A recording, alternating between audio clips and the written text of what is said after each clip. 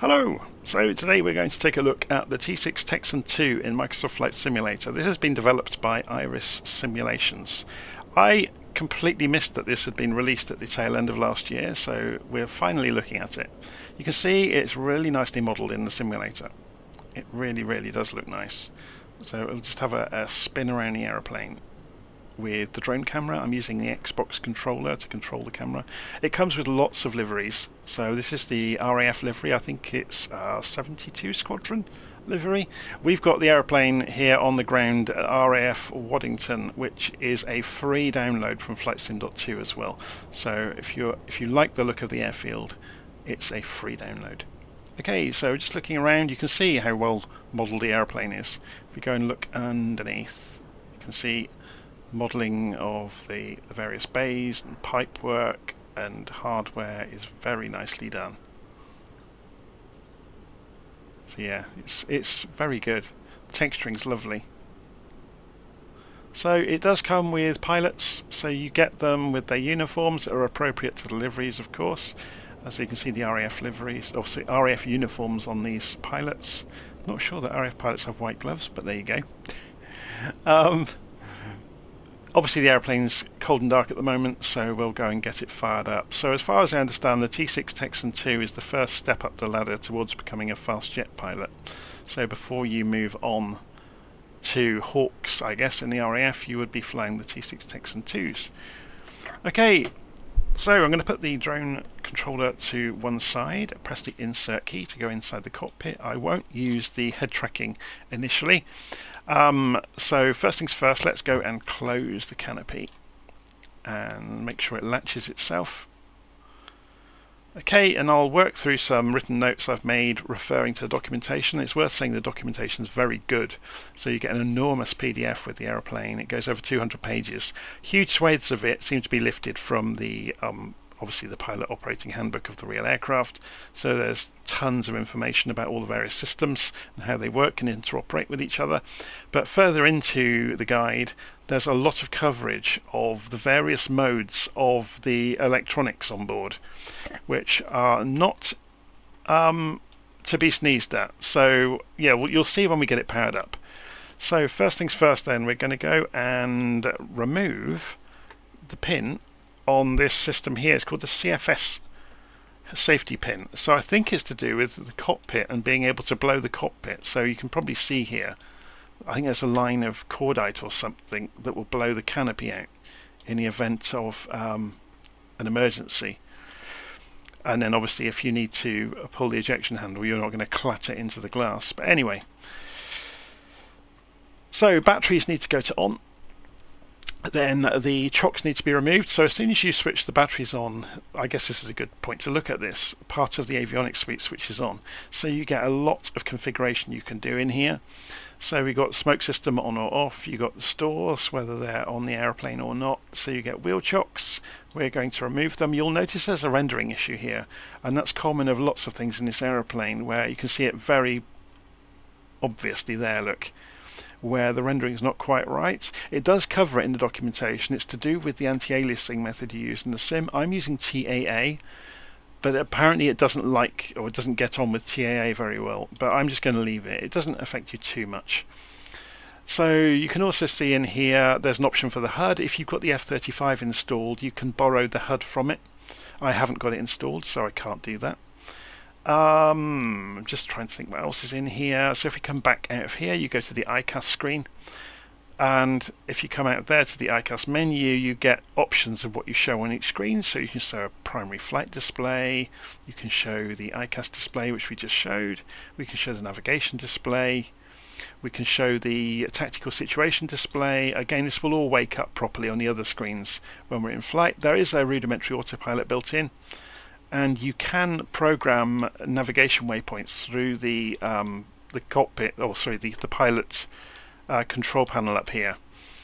So we'll leave this on ICAS just for our purposes, and we'll carry on with getting the airplane ready. So we need to turn some lights on. We're going to turn the nav lights and the anti-collision lights on. So let's have a look at those outside.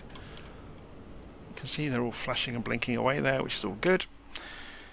And we'll turn the oxygen system on. There we have the canopy closed, so the bright green button over there is the oxygen and then the throttle we need to advance out of shutoff, and then we can go for the starter and go to, it's an automatic start sequence. So we're going to look at this from outside. You can hear the ticking of the ignition, and then it kicks in and ignites and the propeller comes up to speed. The animations and sounds are very good.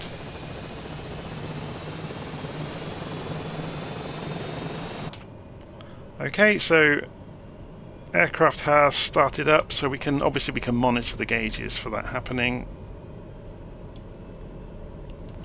And then when you're happy that startup has happened, you can push the throttle forwards another notch. That all happens. And then we can go and turn the generators on. And then the auxiliary battery switch and the bleed air goes to normal. The avionics master switch can come on, and you'll see the primary flight display and the TSD screen come on. They take a few moments for everything to align and configure themselves. There is a trim aid as well down here. I'm not sure that it actually does anything in the aeroplane in the simulated version. And there's nose wheel steering. So if we look at the instrumentation warnings down here, if we turn nose wheel steering on, it comes up as an item. If you go faster than about 12 or 14 knots on the ground, the nose wheel steering will disengage automatically. Now unfortunately the aeroplane will accelerate at idle, so you end up riding the brakes the whole time to maintain nose wheel steering. So you can see the screens have all come up now, so we've got everything ready to go. I'm going to press B to calibrate the barometers. Doesn't look like they need to be changed. Okay, so we are ready to go. So we're going to put the flaps to takeoff position. I think on the ground you can't extend the spoilers. No, they will work when you're in the air. There's quite a serious spoiler that hangs down from underneath the aircraft, so obviously I'm guessing weight on wheels stops that from happening. So let's press F, press the head tracking and press F12 a couple of times, which I've mapped to reset my head tracking. So one of the shortcomings with the airplane straight away, if you're in the wrong place in the cockpit, the head-up display will not display properly. It starts jittering. So come off the parking brake. You won't start rolling straight away, but if we just raise the throttle and put it back to idle, we'll start accelerating. So you can see the knots there on the head-up display. We got 4 knots, 5 knots, 6 knots, 7. When we get to about 14 knots, we'll lose nose wheel steering.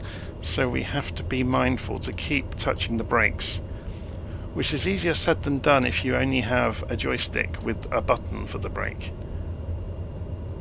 So I've lost nose wheel steering. Oh no, I've still got it. I thought I'd lost nose wheel steering. No, I have lost it now. I went too fast. So you just need to be mindful of it. So I'll engage it again when we get to the turn to turn towards the runway. Let me just check the sound levels as well while we're doing this. So yes, you can hear me over the airplane, which is good.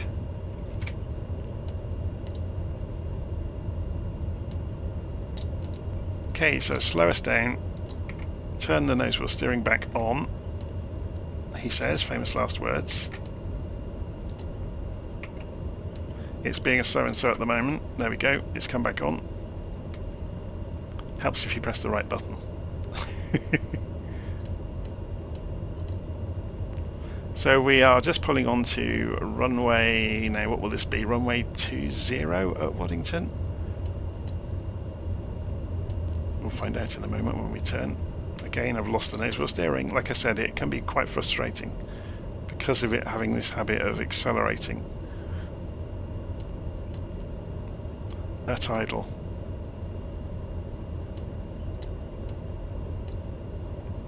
Obviously we're not going to have a great view of the, yeah, it's about 200 degrees ish, the runway, a couple at 202 maybe. Yeah, there we go. Okay, so let's go and go full throttle, which will cause a warning, I think. We already had a warning anyway, so we'll just cancel that. So keep an eye on it as it accelerates down the runway. We'll start to rotate gently. The nose bobbles up, but then it won't leave the ground for a while, look, and it's quite unstable. You can see it tried to dip the left wing there. So we'll raise the undercarriage and we'll raise the flaps. And you can see that spoiler has come down now, even though we didn't command it. So there are some odd things in this aeroplane which you wonder about sometimes. So let's just put it into a climb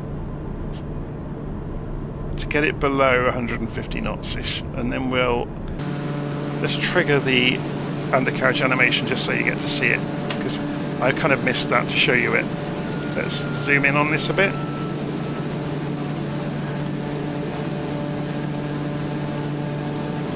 It's nicely done. Obviously you saw there's a huge spoiler. It seems to only have an on and an off position, even though you might have an axis, so you can see it jittering there. Okay, so yeah, you've got this issue with the head-up display. It's not doing it too bad. Oh, there you go, look, it's jittering. Which might explain why they've arranged this option to have the F-35 head-up display. So we're just climbing out, and we'll execute a right-hand turn to come round to 20 degrees, which will take us the reciprocal of the runway direction. Don't want to get too far away from RAF Waddington.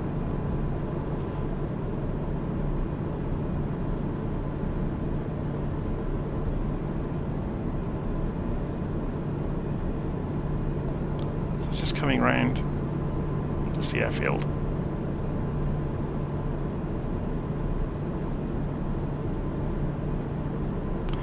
Okay, so we're still climbing. The aeroplane tries to roll a lot. You end up spending most of your time trimming it, which is not unusual in military aircraft, to be honest. But considering it had that auto trim option, it doesn't seem to do anything. Okay, so the aeroplane does seem very susceptible to flying off axis, if that makes any sense. I've turned the weather off on purpose. We've just got few clouds, because any amount of crosswind and you'll find yourself crabbing at quite significant angles. Right, so let's do some basic tests of some aerobatics, I guess. This is a 3D aerobatic military trainer at the end of the day for dogfighting practice. So let's go into a loop.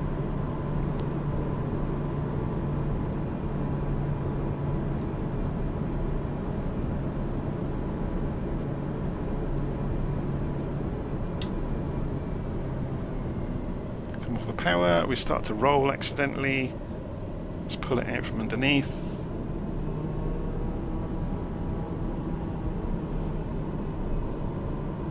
Not the best executed loop ever.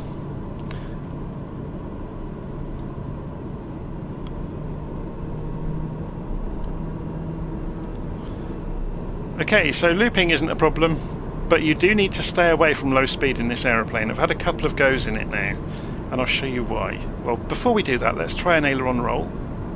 So let it stabilize. Maximum aileron even. And you can see it's fairly straightforward. Now, if you impart any elevator in at the same time, maybe to keep the nose at the same attitude. Look at that. So we very nearly lost the aeroplane there, and it's fighting us, it's fighting us, it's fighting us, and we're still not out of it, and we're dead. No, are we? Are we? We're dead. So there's the major problem with the aeroplane. There's a hole in the flight model, and it's still done it, look. Let it get above 100 knots, and then we can pull it out. So there is a massive hole in the flight model where if you get the wrong side of it, you can enter an unrecoverable tumble. And you saw that happen just from using a small amount of negative elevator while we were upside down in an aileron roll. It was only a tiny amount. So if we do it slowly, it's okay. So you could do a slow roll, no trouble at all. So if we pull up, roll, left rudder, elevator, right rudder, and then pull it back. So we can do a slow roll, no problem at all. But if we pull up, aileron roll, and push under, and look at it go, tumble. And that snap rolled and we came back out of it. The danger is you might not come out of the snap roll. Okay, let's get our bearings of where the airfield is.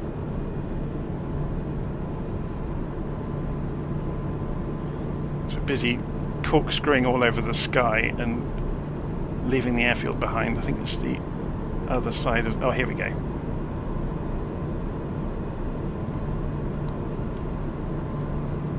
Okay, so I'm going to do a touch and go, just to see what the landing performance is like, and then we'll put it into an unrecoverable spin on purpose. It's very, very easy to do. So we'll get those spoilers out.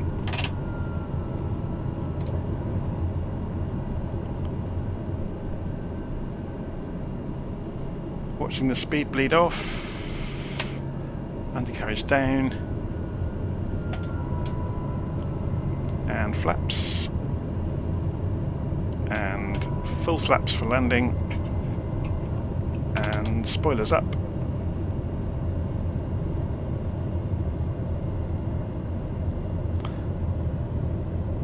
Try to maintain about 100 knots, I think.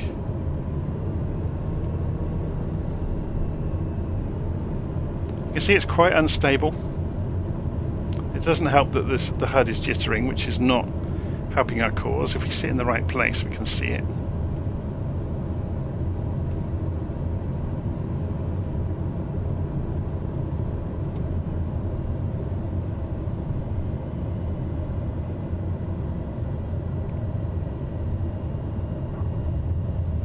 Okay, so full throttle, flaps back to take off position. The aeroplane was trying to pull right quite strongly there, so the gear can come back up, the flaps can come back up, climb back away.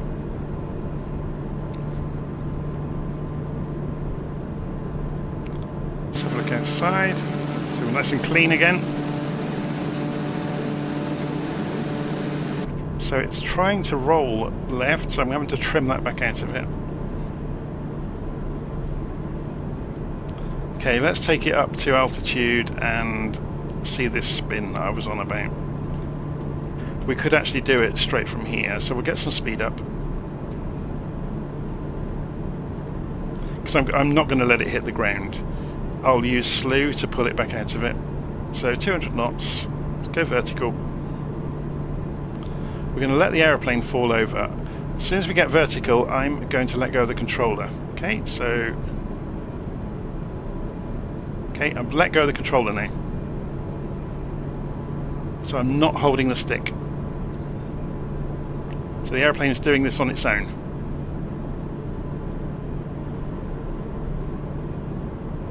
And that's an unrecoverable spin. Nothing we do will get us out of this. So I'm going to press Y and then let it fall and get some airspeed back.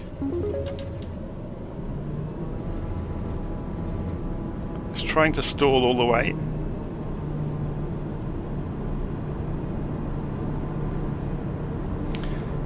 So it's just wanted to show you that really. So spoilers down. Gear down. Flaps. Landing flaps. Spoilers up.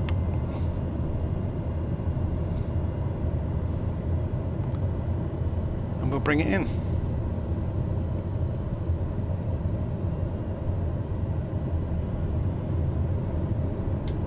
So alpha is getting a bit high there, look. So you do need quite a lot of power during approach with full flaps.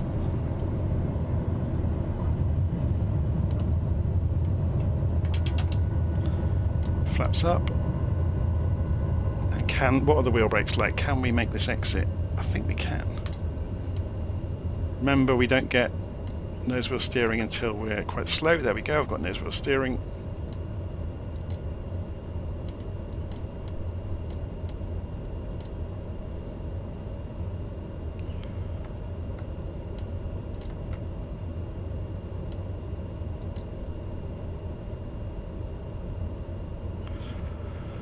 Okay, so hopefully you've enjoyed that. that's a little look at the T6 Texan II. I think the only issue I really have with it is those aerodynamics issues where, you know, with the flight model. Other than that, it would be great fun to learn the way its systems work, because you can reprogram your flight plan and everything from inside the aeroplane using its various systems. It's very, very good. But by the same token, it's very difficult to fly. So we're going to go onto the parking brake here. We'll just stop on the taxiway. If we want to shut the engine off, what we have to do is pull the throttle back to the shut-off position. And obviously you'll see the propeller slow down. I wish they wouldn't do these animated nose bosses. They do look terrible.